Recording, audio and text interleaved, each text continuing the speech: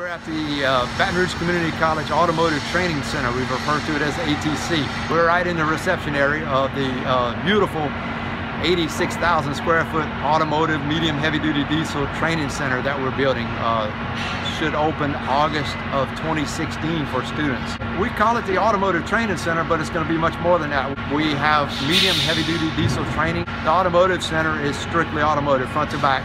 And the unique thing about the school is it's a 3-day-a-week class, and our students will be interning 3 days a week at local area shops. So you graduate with the knowledge, book knowledge and lab knowledge, and the shop knowledge. So it's a really unique opportunity for students, and we can't wait to see it happen. Construction-wise, we did have a rough time getting the slab down with rain, but the roof is on and pretty much weatherproof, so the guys are working. Many people out here, a lot of activity. It's very exciting to come out and see the changes. I visit the place 2 or 3 times a week. Everything's beautiful. It's exciting just to see it come together.